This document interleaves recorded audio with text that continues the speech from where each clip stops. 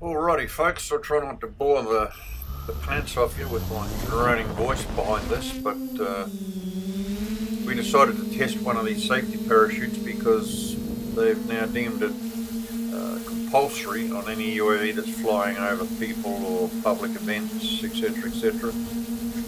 So we're not going to do that, we're not going to fly over people, we're having fun with these things, but we thought we'd give these parachutes a try anyway. This is a $100 unit, which is seriously very expensive for what it is. I mean, it's no more than a big handkerchief and 4 bits of string and a plastic tube and a little $5 servo, but I suppose for the meantime someone done the right thing and made them, and anyway we bought one to test it. This is on a flight test wooden frame, that flight bones or something bones I think they call it. It's extremely light. It's got a 3S 4000 milliamp battery in it. It's got the standard 980 RPM Sunny Sky motors.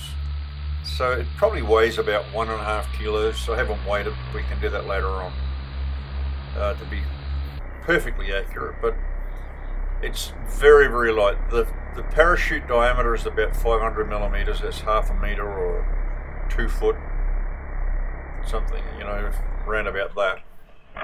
And it does slow this thing down, there's no doubt about it. We tried this probably 4 or 5 times. It's relatively simple to repack. There are some instructions, you have to follow them or it won't open, there's no doubt about that.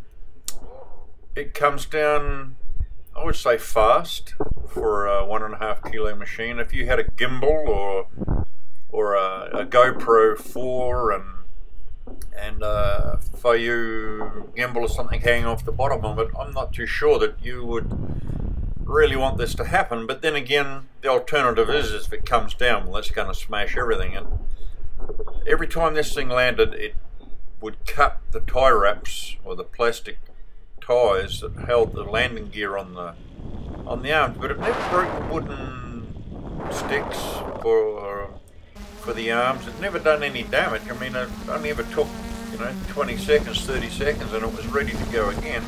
The longest part was refold and shoot.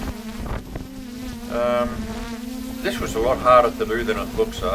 Man, obviously one of the camera that was doing the follow, the chase flight, had FPV, but with these tiny little things, and we were up about 300 feet so we could get some good hang time.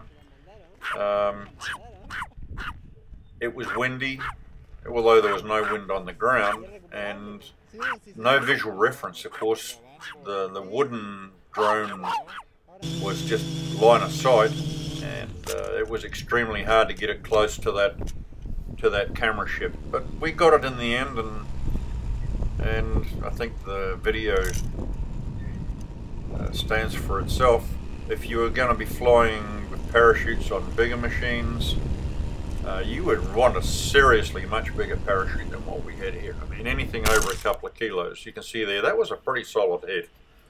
And if you say before, if you had a gimbal on there, it would knock the gimbal off, or it would damage the gimbal. There is no doubt about that. So bringing these things down really, really soft and doing 0 damage, I'd say is a fantasy. Not going to happen.